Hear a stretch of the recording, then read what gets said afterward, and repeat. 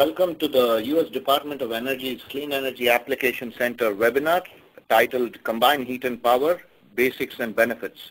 I'm Krishnan Umamaheshwar and I work at the Clean Energy Application Center, and primarily I'm responsible for project support and other technical assistance with regards to CHP. The Gulf Coast Application Center is located within the Houston Advanced Research Center in the Woodlands, Texas. At this point, you should see the title slide of our presentation. If not, try restarting your browser and logging back in. Due to the large audience today, we will mute the phone receiver so that you can hear us, but we cannot hear you. At any point during the webinar, you can submit questions by typing into the chat field and clicking the submit button. Please do not click the raise your hand button. We will respond to all questions offline and post the Q&A on the website as well. Also, please feel free to contact any of us by email if you have any questions regarding CHP. Our contact information will be provided at the end of the webinar.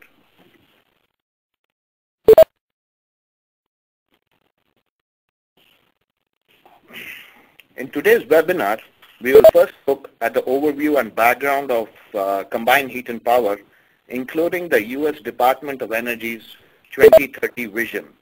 We will then define and characterize CHP, drill down to the fundamental schematic of CHP systems, components, prime movers, and heat recovery basics and applications. Subsequently, we will talk about the principal benefits of combined heat and power, present case studies of CHP installations in Texas, and leave you with resources and contacts for more information regards to CHP.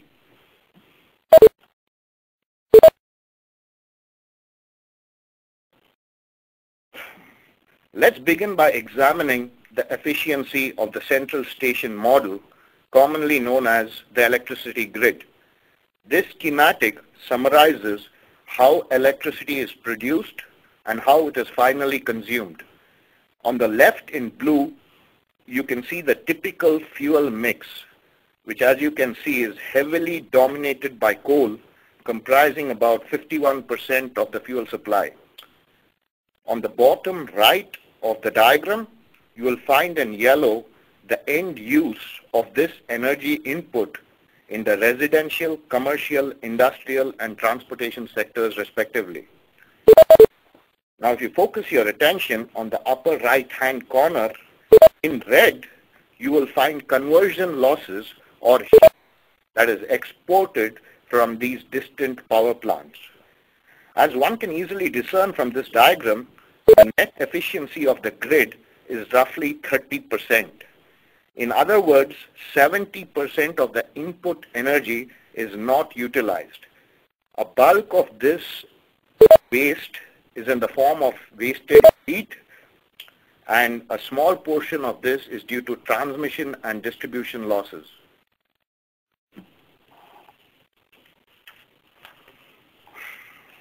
This huge inefficiency in the grid has not gone unnoticed by the Department of Energy, and as a result, the DOE has set an aggressive target of CHP adoption 2030.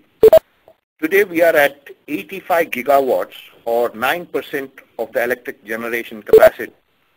The DOE has set a CHP target of 241 gigawatts, which translates to CHP comprising of 20% of the entire electricity generation capacity in the country by 2030. That is almost a triple CHP adoption in 20 years. Effectively, this translates to an annual carbon dioxide reduction of 848 million metric tons, or an equivalent of 154 million cars that can be taken off the road.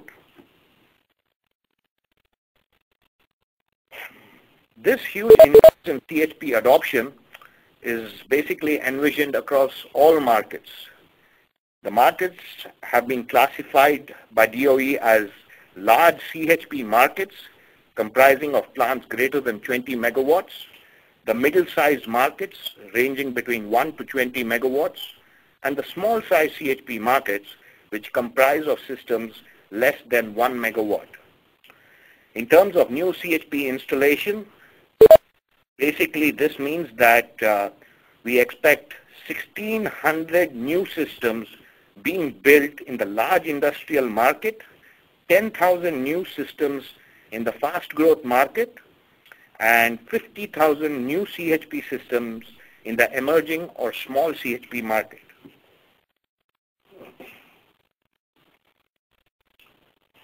Now, in order to accomplish this target, 8 clean energy application centers were established across the nation by the Department of Energy in a manner such that each of the states was catered to by one of these application centers. This webinar is being brought to you by the Gulf Coast Clean Energy Application Center, whose mission is to develop regional strategies to support CHP, waste heat recovery, and district energy in Texas, Louisiana, and Oklahoma. Primarily, the center engages in 3 key activities. 1, education and outreach in the form of workshops, webinars, newsletters, and the website. 2, project support that basically entails audits, feasibility studies, and other forms of technical assistance, and policy development in the form of legislative and regulatory issues with the various agencies on a state level.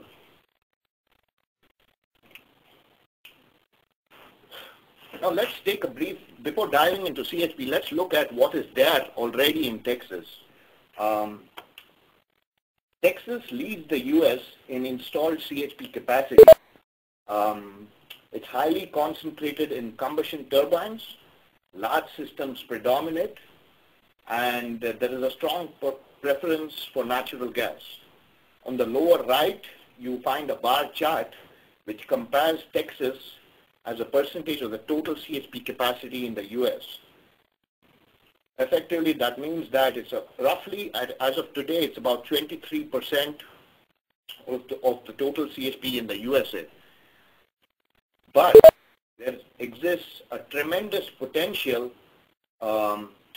in all 3 markets in Texas, and there have been several studies with regards to that. Now let's look at the impact of the Texas CHP fleet. It's an estimated annual energy savings of 0.46 watts. And in terms of fossil fuel savings, that is comparable to the amount of fossil fuel saved by the entire Texas nuclear fleet. Another anecdote is that it saved 5 times the fossil